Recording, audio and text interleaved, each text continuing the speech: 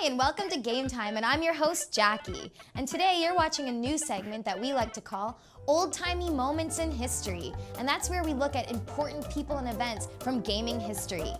Today we're going to be talking about Deep Blue. Do you even know what Deep Blue is even?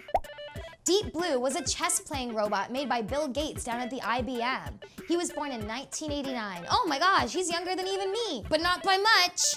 So the reason IBM made Deep Blue is because they really wanted to make a robot that could beat the world champion in chess. They must have really hated that world champion's guts to spend so much time and energy and money into making a big, giant, expensive robot that does only that. Now, when you think of robots, you probably picture very cool AI Borgs like the Tin Man. Well, in this case, guess again. Deep Blue was just this big, boxy, black block that didn't even have any style and had no face, no eyes, no hands, no even shoes at all. And it's crazy because Bill and the boys down at IBM could have made him as hot and friggin' sexy as they wanted, but they just made him into a big black locker. But I guess they just didn't want him coasting by on his good looks, and they wanted people to take him seriously down at the chess matches, so they just made him into a big gold cupboard. Deep Blue's mortal enemy was Garry Kasparov, who was a Russian chess grandmaster. And a grandmaster is when you're really so good at chess. But then, when Garry was only 22 years old, he beat the world champion of chess, Anatoly Karpov. So then he became the world champion of chess. That's how it works. You beat the world champion, then you are the world champion. And also, what the frig is going on in Russia that they have all these chess enthusiasts? Garry Kasparov was so cocky because he was the world champion of chess.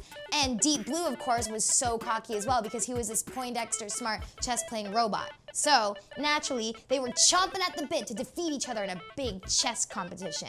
And leading up to their two six-game matches in 1996 and 1997, the two of them were trash-talking each other to anyone that would listen, just like those famous MMA fighters do before they do their sweaty stink fights. So Garry was all like, hey Deep Blue, talk to the hand. Oh, sorry, I should explain, these are called hands, duh. And then Deep Blue was all like, you know what, Garry, cancel my subscription because I am so over your issues. And then, you won't believe it, Deep Blue actually won some of the games. And the fact that a stocky old chess-playing robot could beat the world champion in chess, let me tell you, it freaked everyone out. They got so mad at Deep Blue and afraid of robots and artificial intelligence and that they would take us all over and take over the world. And Garry was so sad and mad that he actually accused Deep Blue of cheating and said that there was a person inside Deep Blue's cupboard doing all the chess moves. Like, sore loser alert much? Anyway, there's not a lot of info out there about whatever became of Deep Blue, so who knows? He's probably somewhere working on his beach bod. Or maybe he was stripped down for parts and now he's part of all those new self-checkouts down at the Walmart. I don't know, wherever he is, he's probably gloating. Unless a bunch of Russian chess bullies tied him to a bunch of cement blocks and threw him in a river because they hated him so bad. Why don't you comment below and tell me what you think happened to Deep Blue?